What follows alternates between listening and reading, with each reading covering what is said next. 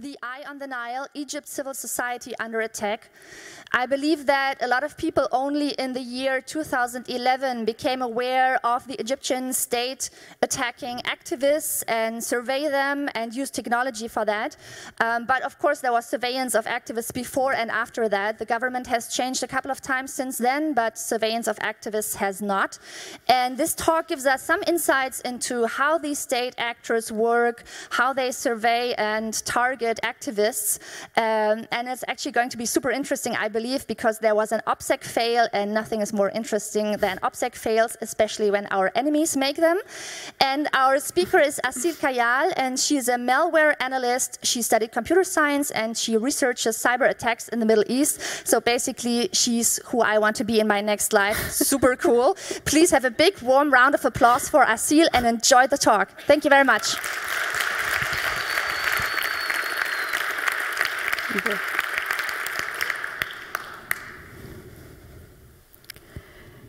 Imagine you live in a place where you witness corruption all around you. You see innocent people being thrown into prison over made-up charges, newspapers being censored and shut down, their websites becoming inaccessible. And the worst part is, you have to be silent about it. Because each word you say, each social media post you share, and each action you take can and will be used against you. That is the reality people face daily in Egypt. Hello everyone, my name is Asil, and thank you for coming to my talk, The Eye on the Nile. Like Nujum mentioned, I am a malware analyst at Check Point. A few words about me. I work in the threat intelligence department, and I am mostly interested in researching advanced threats and state-sponsored attacks and cyber attacks in the Middle East region. And so it's not surprising that reading this report that was published by Amnesty International back in March, discussing phishing attacks against Egypt's civil society, got me really curious. And the phishing attacks discussed in this report are not your typical ones, because basically, in this case, the attackers set up third-party applications for popular mailing services like Outlook or Gmail or Yahoo Mail, and they would send links for those applications to the victims to fix a security issue in their account. But the third-party applications would request permissions to read, write, send, and delete all of the emails in the victim's inbox. So basically, if the victim grants the app the requested permissions, the attacker gets unlimited access to their inbox.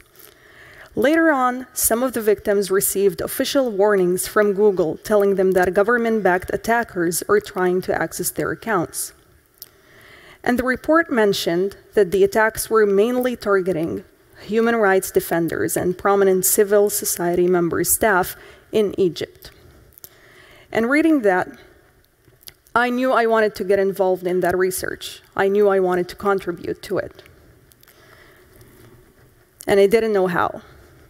How do you investigate a wave of attacks after it is over? Now, Amnesty International didn't really share a lot of technical information about those attacks, but luckily, they shared a list of websites that they saw were operated by the attackers and that appeared in those emails. And naturally, looking over at them after a while, they were all dead. They were down. And I started gathering, in that case, and trying to see the information I can get about the history of those websites, how they were used, any public information about them. And soon enough, I noticed that a lot of them had subdomains that mentioned the services they were trying to impersonate. So things like Outlook or Yahoo Mail or sign-in services to try and appear more legitimate in those phishing attempts. And I saw that there was one subdomain that stood out. And looking at that at first, it might appear to you as if this is a random combination of letters and numbers. But really, each character in this subdomain corresponds to a letter in Arabic. And writing that in the right order, from right to left, because Arabic is from right to left, results in a phrase called the popular movement. And looking up the English transliteration that appeared in the subdomain led to one result only in Google: a Telegram channel using the same name and promoting a popular movement in Egypt. And that channel was sharing messages like these, which were basically telling the members, you should go out on the streets, you should get angry, you should start a second revolution, you should join this popular movement. But most importantly, make sure you contact the admins and provide them with all of your information, or they will contact you. So at a very early on stage of my investigation of this infrastructure, I knew that it was devoted to try and target or to locate people who are possibly interested in opposing the Egyptian regime or possible dissidents. One other thing I noticed while looking over this infrastructure is that a lot of the websites resolved to the same IP addresses. And those IP addresses were in the same range or in the same net block. And I started monitoring those IP addresses. And I saw newer websites being registered and resolving to the same addresses. And one of those websites that was associated with such an IP address also followed the same naming convention as the malicious website. So again, using the words mail and login to appear like a legitimate mailing service. But what was really special about this website is that it had an open directory indexing. So I was able to see everything that the attackers stored on this website, which was nice for me. Now, the folders in this website contained mainly PHP scripts, which, as you would probably know, if you're accessing the open directory using a browser, you cannot really view the source code. But there was a zip file that contained the exact same folders on this website that I could download and view all of the PHP source code. And I did. And looking over the folders that I found in this archive, I saw that each one had a different purpose. The first one that I looked into, called WS, served as a control panel for the attackers of some sort. So the attackers could send this control panel remote requests, and with an action called parameter, or with a parameter called action, they could specify certain tasks for this control panel to perform on the server. So again, they would be able to gather certain statistics from the data that is stored there. They could delete certain things or certain information that they stored on the server, and so on and so forth. And there were a few interesting moments in this control panel code. For example, I could see the credentials for the attacker's database. So I could see the username and the password that they set. And I also saw that the attackers defined the default time zone of the server to be that of Cairo. Interesting. The control panel would also count the amount of requests that it received, and it would check the total amount of requests over 3 hours. And if that amount exceeds 30 requests, it's considered to be a bit high, so they think there might be some suspicious activity or someone is trying to mess with the server. And in that case, an email is sent to this devd@gmail account telling them, hey, would you mind coming and taking a look at the server? Something might be off. And so seeing that, I realized that this Gmail account is probably, again, affiliated with the attackers or created by the attackers. You might also notice that the code snippets I'm showing you have a lot of comments. These aren't ones that I've added. These were left there by the attackers, documenting almost every line of the code and telling what it does, which was really helpful for me, going over all of this PHP code and trying to understand what it does, so it helped me analyze that in a way. But mainly, a lot of the comments had very, very bad English. So they would make a lot of mistakes and a lot of spelling mistakes and grammatical mistakes and so on.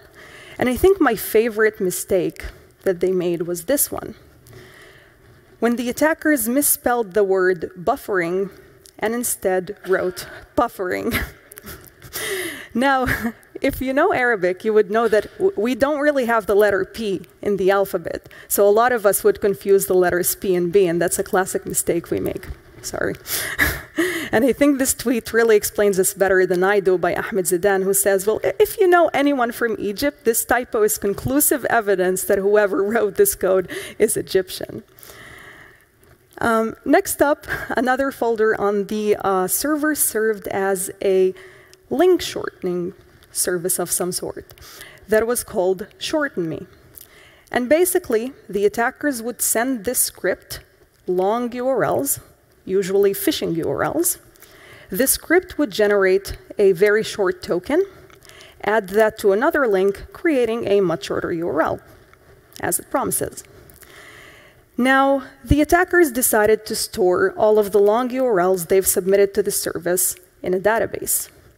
And the database was stored on the server, and I had access to everything on the server. So I could see all of the long URLs that they've submitted. And the first one that was there was apparently a test of some sort, and the email, and it mentioned the Gmail account that we have seen before. And this was apparently, again, the attackers testing out this script. But then the following entries in the database had other email addresses, real accounts, Hotmail and Gmail accounts, which I have redacted in this case. But looking them up led me to the real identity of the individuals behind them. And I was able to identify more than 30 targets that received those phishing links or that were targeted by this attack. And all of those targets were lawyers, journalists, professors, NGO members, and prominent figures from Egypt. And while I do not know if those attacks were successful and if their accounts were compromised, again, it could just mean that they were targeted and received those links but not really clicked them or were a victim of the actual attacks. I do know that some of the victims I was able to identify in this list were arrested months later for criticizing the Egyptian authorities.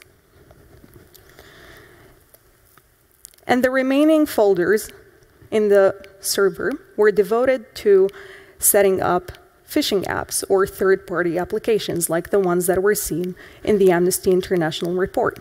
So again, the attackers would set up those third-party applications, send links to the victims, and in return, gain access to everything in their accounts. And we saw such an app for Outlook that was set up back in 2018, and again, you can see it requesting crazy permissions for the victim's inbox or email. And there were also two other applications, and in this case, they were targeting Google Drive. So again, we also see a shift of the attackers, not just trying to monitor messages or emails, but also trying to see which files are stored potentially on the victim's drives.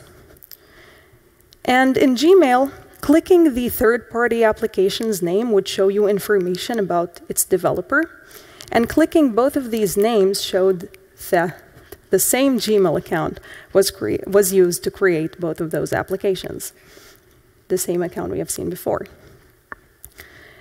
But the screenshot also shows that the apps are supposed to redirect the victim after they grant them the permission to a website called drivebackup.co. And this website wasn't known anywhere else before. It wasn't seen in a malicious context whatsoever. And when I saw it in the configuration files of those third-party applications and I tried to access it, once again, it was down. And while I was trying not to get frustrated again and find out more things about this website, I came across an interesting finding. An Android application that was submitted to VirusTotal and that communicated with this website, drivebackup.co. So plot thickens. And just in case you're lost at this point, let's recap what we've done so far. So we've started out with an old infrastructure that led us to a new website, maillogin.live, that we believe are operated by the same attackers. This website was used to store phishing applications and third-party applications that redirected to drivebackup.co, this website.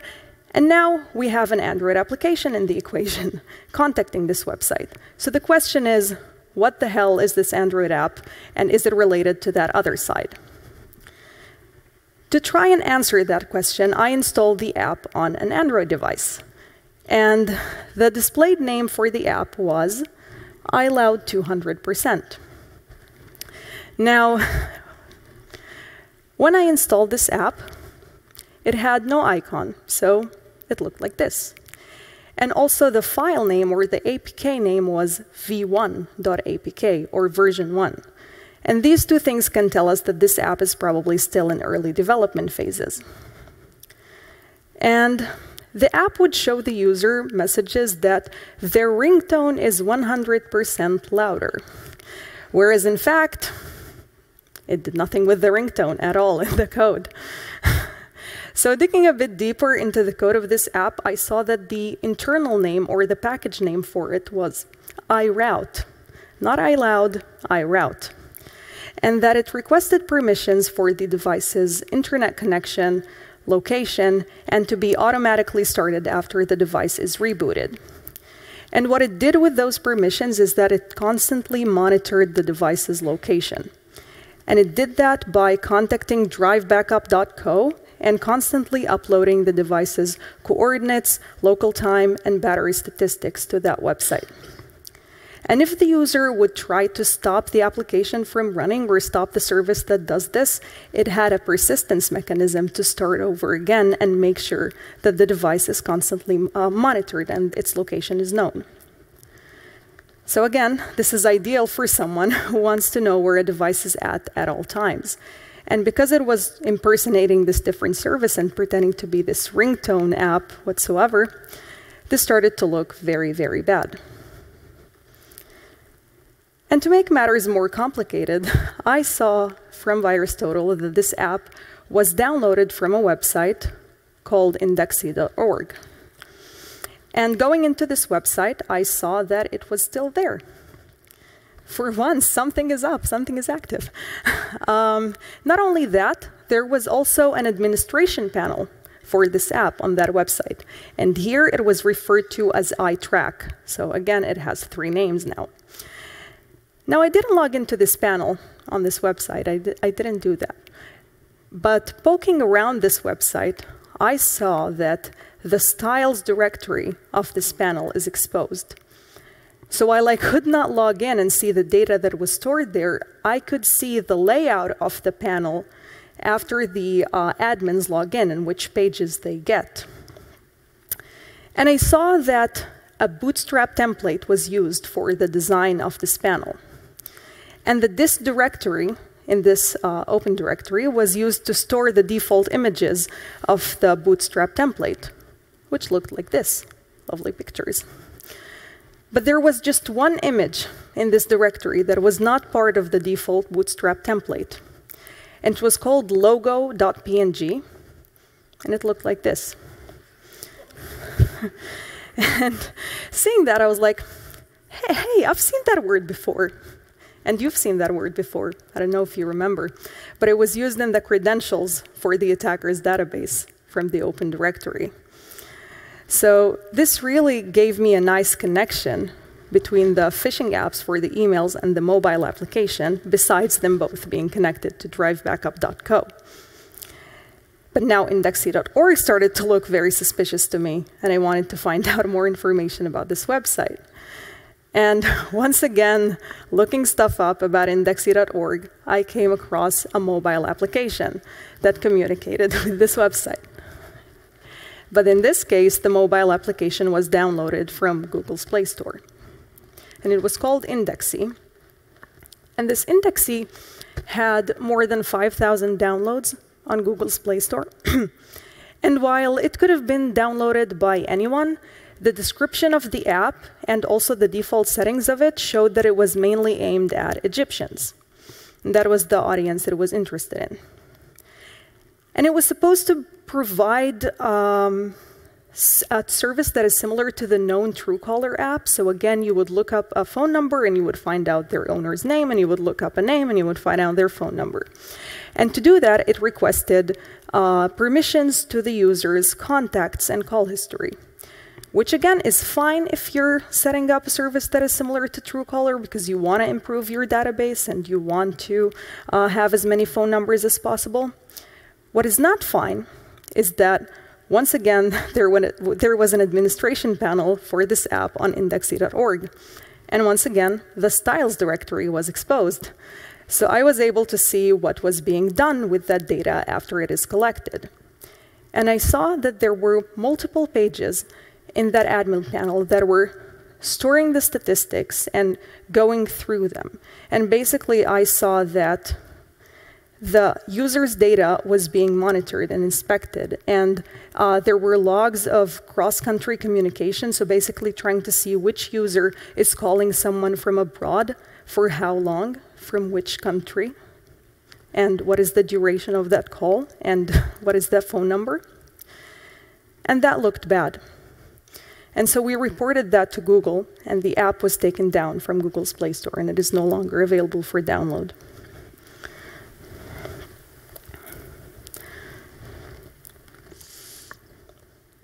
So, we've been through hell and back. We've covered a lot of things and a lot of layers for this deck, but I think we're still missing some pieces or some information. And we didn't look in depth into the indexee source code or the application source code, and we won't, I promise.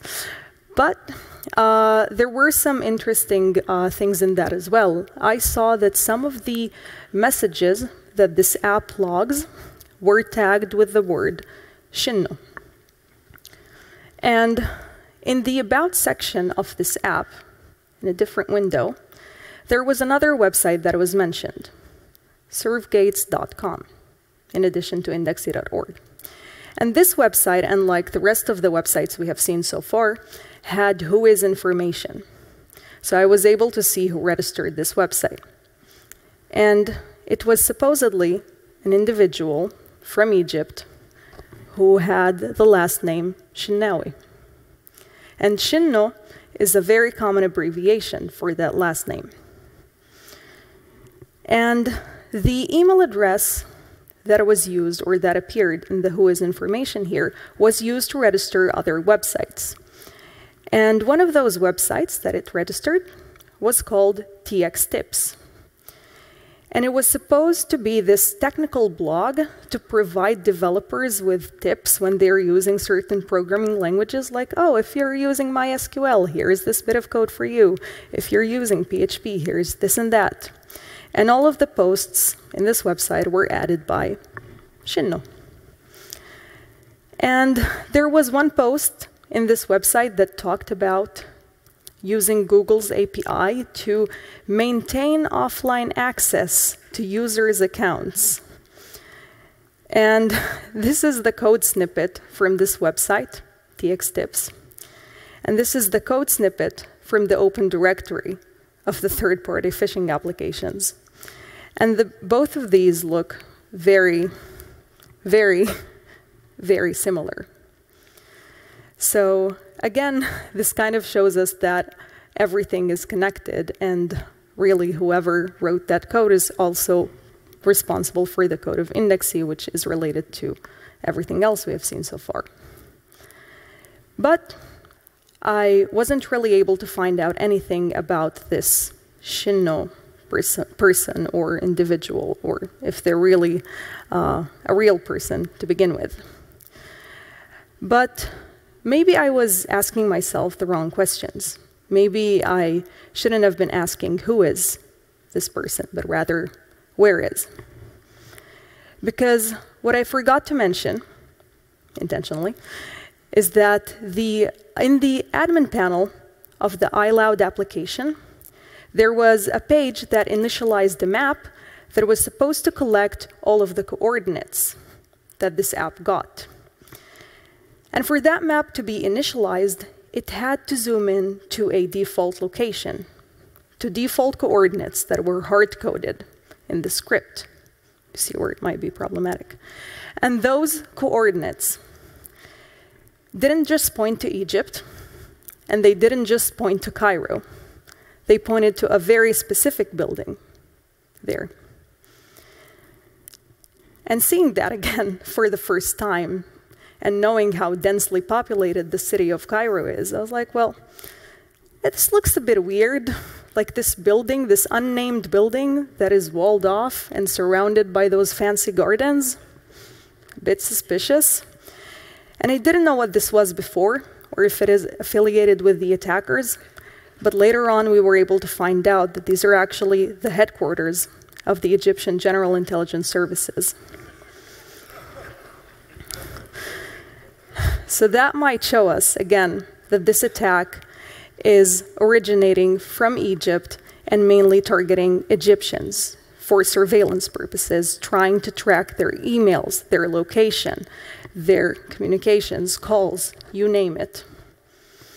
And if you think that's bad, if you think that's an invasion of people's privacy, Egypt has just started a new practice where people walking down the street can be stopped by officers, be asked to unlock their phones, and be inspected to see if they were planning to participate in a protest, if they shared a post on Facebook criticizing something, or if they saw a video that they shouldn't have. So why bother build a mobile backdoor when you can do that, when you can inspect people's phones and exercise that power on them?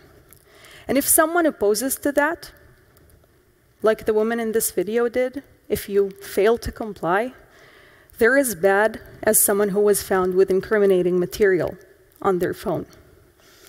And if it's just, again, normal people, random people, anyone walking on the street being this violated, it is no wonder that journalists, lawyers, and activists, people who are supposed to defend and stop those violations, it's no wonder that they're being targets to such an attack that we have seen. And with that, thank you.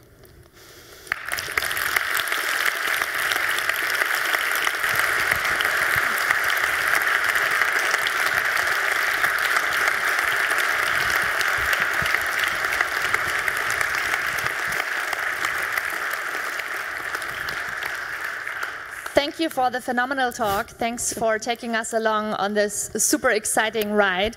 Now, we still have some time left for questions and answers. So if you have any questions, you can pile up at the microphones. First people are answering that call.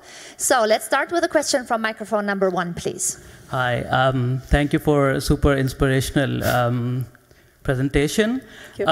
So my question is that we've seen the homegrown and home-built technology has so many loopholes which you were able to find. But do you also know if the Egyptian government is also importing the tech, which might not be as simple as this or simple as this from, I don't know, European providers? And if yes, like, are you able to detect like to what extent the journalists and dissidents and activists are being targeted? Thank you. Thank you for the question. I don't think there are public records of Egypt using any imported technology or buying any offensive tool of that sort, but it really wouldn't surprise me in that case. And we've seen other countries in the Middle East doing that, Morocco, for example, recently, so it wouldn't come as a shock. Microphone number 2. Thank you for that amazing talk. I too want to be you in my next life. Welcome to my life. Okay. Well, my question is personal. Aren't you afraid that this might backfire on you? Now you have so much data and so much information in your mind and on paper. Yeah. You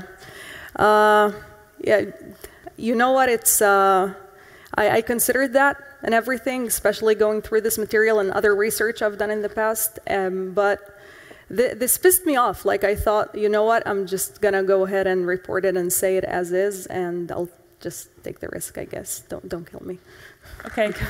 Stay safe. Thank you.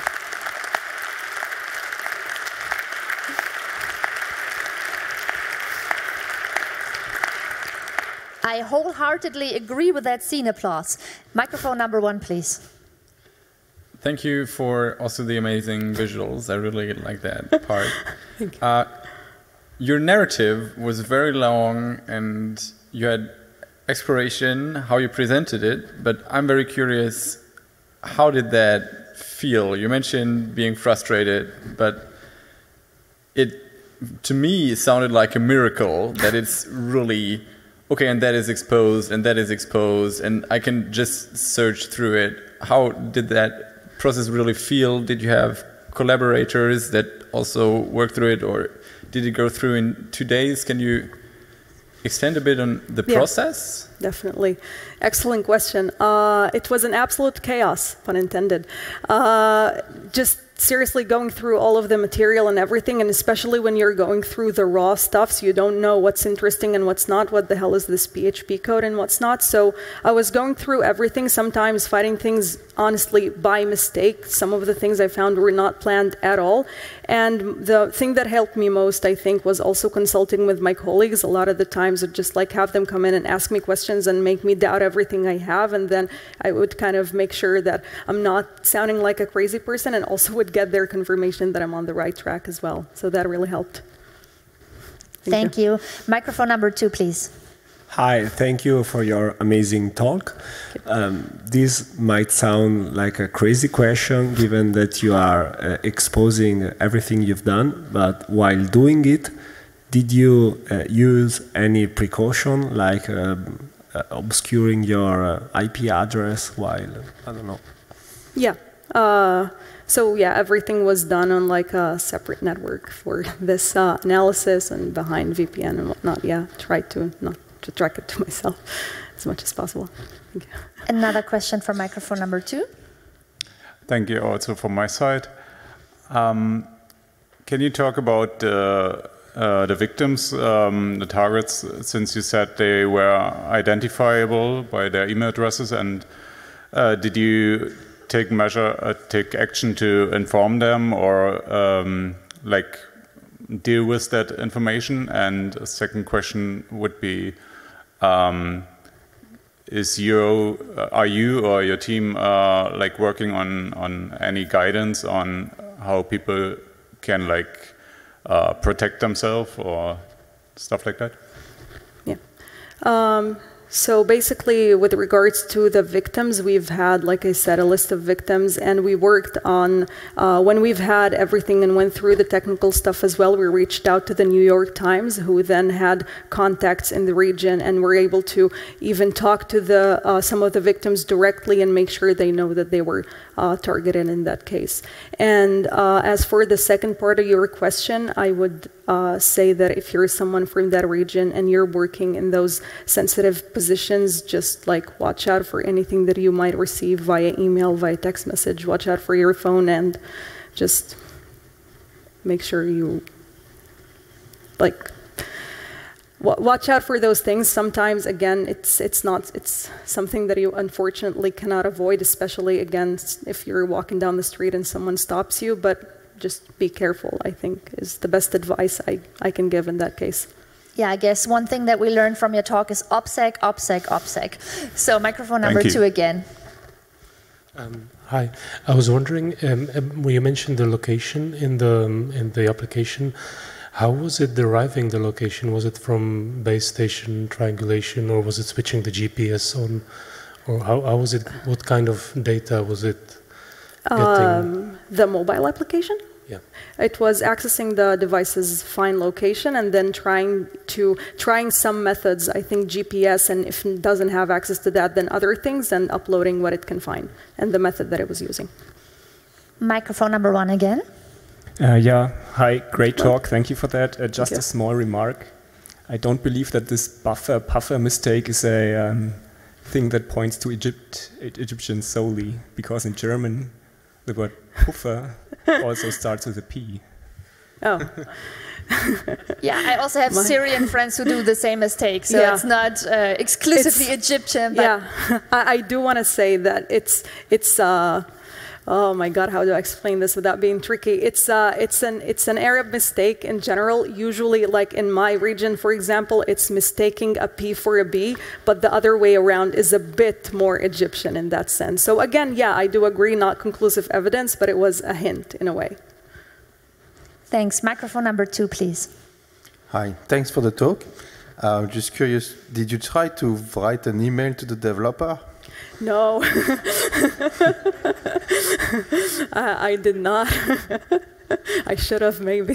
But does it give result online with this email or? No, yeah. So I looked it up. I tried to see if there was a Facebook account maybe associated with that email. Nothing came up. It was just in the code, I think. And I think the name devd.log something just says that it's like supposed to be a devlog or developer logs. I think that's what the name might be hinting. So it's just used for that, but no conclusive evidence. Is there another question on microphone number 2? Perfect. Move on up. Thank you for the talk. I was thinking about sending this talk to Egyptian friends. Is it safe? Oh, my God. Yes, no, maybe, question mark. I am not sure. I'm not sure. I would say be careful. If they're abroad, then gladly, but be careful. Thank you. Microphone number 1. So you've been doing a lot of work to investigate the infrastructure from a state surveillance agency, and there are other institutions like Citizen Lab and Amnesty that do a lot of work on this and also don't always expose it, so it's ongoing. Yeah. Have you shared the information you have with them so they can continue their own investigations? Yeah, we basically, my work started by looking over at the findings from Amnesty International's report. So yeah, and we reached out to Amnesty after we've had those findings to try and cooperate, and we informed them of everything that we found on this. Now, have we reached the end of your questions? Search your souls. Are there maybe any questions left? Because we would have another 2 or 3 minutes. Yes. Thank you. Soul searcher, move to the microphone number 2.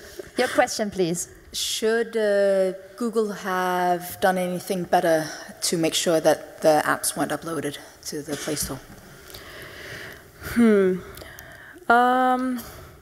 Should they have? I'm not really sure, because they do have their mechanisms to protect against if you identify like malicious patterns within the apps or see malicious use right away. In this case, I think it was a bit more tricky because, again, if you're somewhat providing a legitimate service, then the tricky things where the malicious stuff are being done on the server side, it's a bit harder to prevent against that. Supposedly, there was even a new report about this app from UAE called Totak, which appeared to be completely legitimate, but might have been used for to gather intelligence by the UAE government. So could they have known that? I don't think so, not in advance.